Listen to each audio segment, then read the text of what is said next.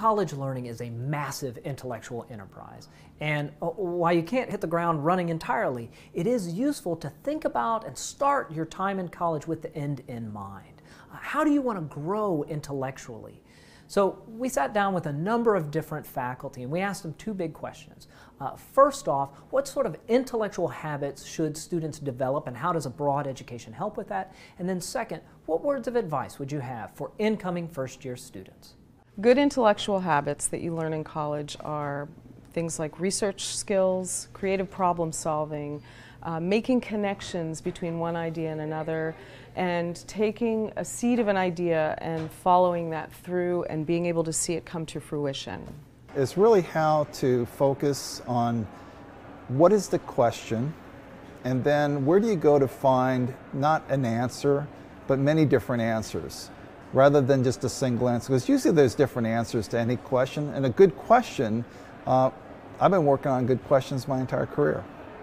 A liberal arts education is something that really gives you a broader perspective on how to look at all sorts of things, the world, cultures, science, the literature, history, and so forth. And in fact, in many organizations, you find people in very senior positions with liberal arts degrees.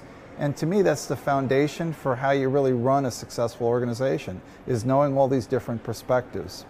Google has a really interesting criteria. They have 5 questions that they ask people at interviews, and interestingly enough, it's prioritized, starting with nothing to do with the actual job. It has to do with creative problem solving, working well in a group, knowing when to be a leader and knowing when to step back and let other people lead, working quickly to do things, and the last question is about the actual job itself. And I think that's really telling about the kinds of people that they're looking for. So students need to really embrace the idea that they can study broadly here and go deeply into subjects as well, and to not limit themselves and think that they have to go in a particular path.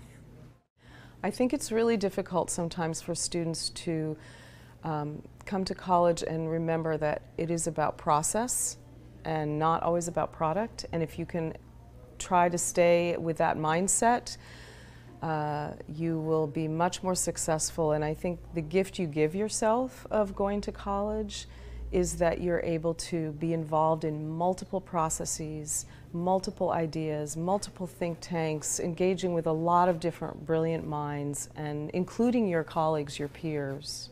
And I think that is something that will help you no matter what you do in life.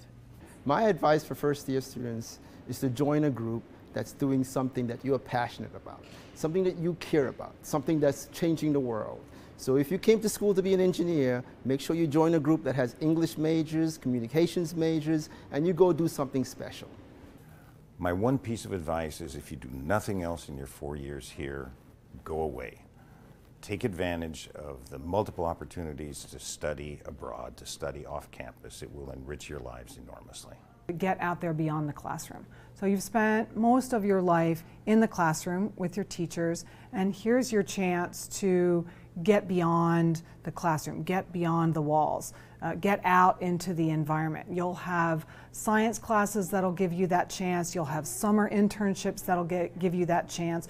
And so taking those learning lessons out into the environment, learning how to observe, learning how to measure, learning how to draw conclusions, those are great opportunities for you to advance your learning, and also lessons that you'll take forward, I think, for the rest of your life. I think it's really important for them to be proactive in their time here. They often come in and wait for things to happen, and I think they need to learn that in a giant classroom of 700 people, it's still really important to go up to the professor and introduce yourself, even if you feel a little shy or awkward. Use office hours, go with a question, even if you don't really need to go, spend time with them. And the other thing is to take full advantage of this university. Most universities have so many organizations students can join, hobbies to really intellectual pursuits, athletics, whatever it is that's your thing, try to find other people doing it. your time in college is a precious resource. It's a time to get a major, but it's also a time to grow intellectually, to develop some really important intellectual habits. And I know it's easy to lose sight of this, especially in your first year, as you're thinking about what class to take or what to get a major in. But it is worth taking the time to reflect and think about the higher order principles of higher education, which help you set yourself up for lifelong learning.